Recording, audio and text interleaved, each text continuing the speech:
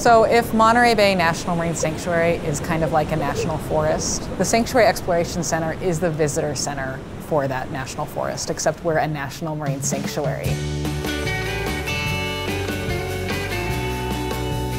And so this National Marine Sanctuary is really large. It goes all the way from just north of San Francisco Bay at the Marin Headlands, all the way down past Monterey Bay, past Big Sur, and down to Cambria.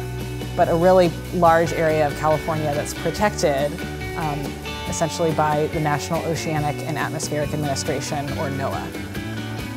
Much of the ocean is empty space and water, but there are these biological hotspots around the planet, and we are sitting on one of the hottest hotspots of all the temperate regions around the globe. We can even see humpback whales feeding right off the shores. We see the seabirds, we see the sea lions and the otters and dolphin. This is a dynamic, healthy, thriving, very biologically diverse hotspot and is very special. So right now we are in the kelp forest, and this area is where we can explore life in the kelp forest. So we have a diver here looking around at the many, many species that you can find. And because kelp is so dense and so tall, because they are such great photosynthesizers, we have so many zones in the water column that are a habitat. So you can find crustaceans near the seafloor, sea stars. We have an otter up here. The prey like to hide within the kelp, but the predators are very smart and they know the hiding spots, and so this is also their hunting grounds. It's a really important visual representation to show people who may not get the chance to dive. So we hope to be a place where people, both from within the Monterey Bay community as well as nationwide and even international visitors, can come, learn a little bit about what makes this a really special place and why it's worth protecting. Why do you think it's so important to have educational centers like this teaching about the sanctuaries? How else are people going to realize and understand the dangers of plastics and the dangers to sea life that we humans, don't even think about? I feel it's important to get the new generation involved in, conservation efforts. Need to step it up quite a bit, and all the technology integrated in the exhibits is wonderful. It kind of gets their attention better, and I liked it a lot. And why do you think it's important to have centers like this to teach people about the sanctuary? Because it's fun. Yeah.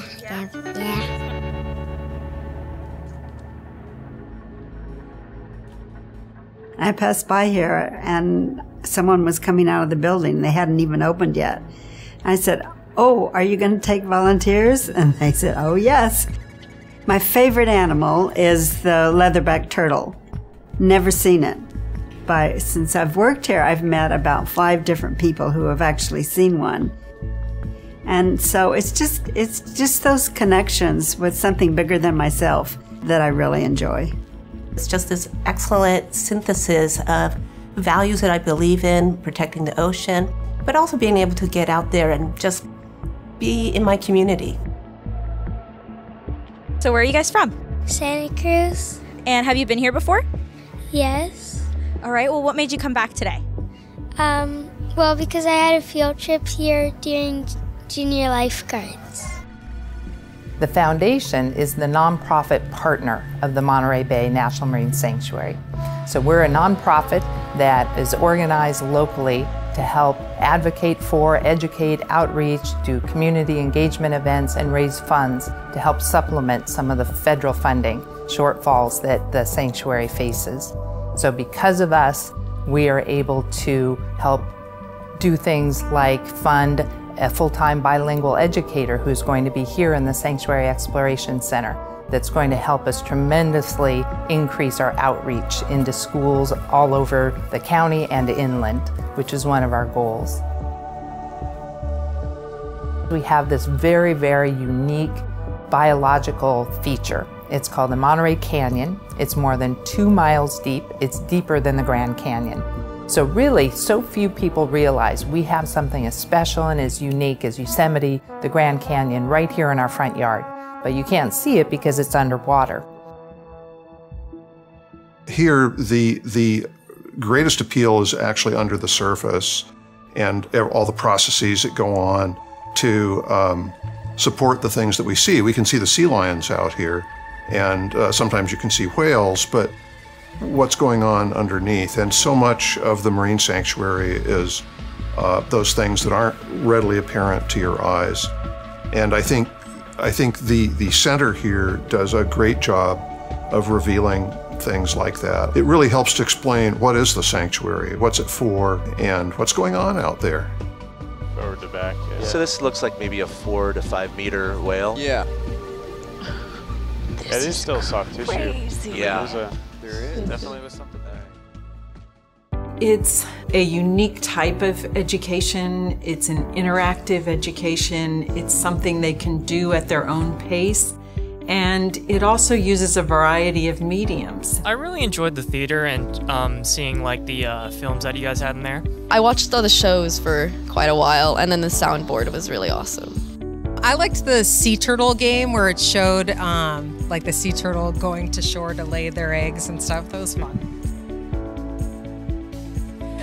We had a nice volunteer talk to us about the calamari and how they're caught, and that was very interesting. I liked the where you could see the fur. Did you have a favorite exhibit that you saw today? I really liked the underwater robot coming from a person who's going to be majoring in computer science at UCSC. It really sparked my interest, and it was really cool to watch the other kids interact with it. The exhibits also include English and Spanish subtitles so that we can have people not only see the exhibits and interact with them, but read in both English and Spanish an explanation that tells them a little bit more about what they're experiencing. To visit the Monterey Bay Sanctuary Exploration Center, it's 100% free of cost. So we love to offer anyone accessibility to come and learn about the ocean. And our gift store is where we get a lot of our funding for our projects. So we offer some great range of clothing. We have some custom prints that feature artists who have made designs out of the animals here in the Monterey Bay: mola mola, jellyfish, whales, the leatherback turtle. We have a range of books, from coloring books to books for very young kids with little finger puppets in them, to toddlers, to teens, and we have plenty of field guides also. All of our books are about the ocean. There's a learning opportunity in all of them. Come and learn with us.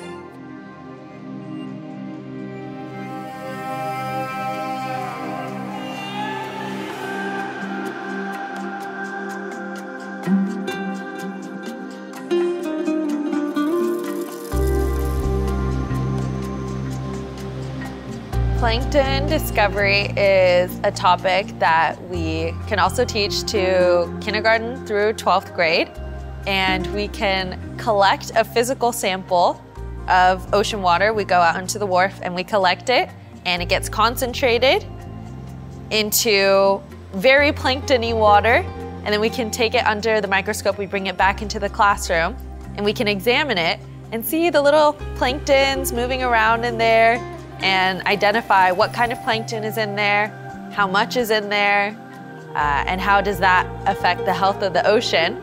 We get really interesting shapes, and they're very alien to most students because the plants and animals that we usually see with the naked eye are familiar. We learn about cows or turtles or fish, but then we see these little alien microorganisms. From a student's point of view, when you're just learning and you can't go take a whole diving trip, collecting samples of plankton is one way that you can be a marine biologist for a day and learn about the health of the ocean. Is there any reason why you guys think exploration centers and education centers like this are important? Oh, absolutely. I mean, I think it's relevant for people of all ages, especially the younger generation, to learn about why it's important to take care of our oceans and our wildlife and just the environment in general. Why do you think it's so important to have centers like this that teach people about the ocean? So maybe they can help protect the ocean. Do you think it's important to protect the fish and the wildlife that are out in the ocean? Yes. I would say not only is this area vitally important for the climate and for our natural environment, but I would say it's also vitally important for public health and emotional, mental health benefits for humans. There's an undeniable feeling we all get when we're out looking at a beautiful oceanscape and watching the sunset over the ocean. It provides calm and serenity and peace of mind.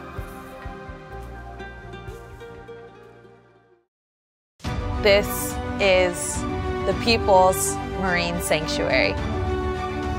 We hope that they're inspired to think that something about the sanctuary is cool themselves, whether it be our deep sea canyon or the leatherback sea turtles that migrate here, or all the different whales and dolphin species that we have.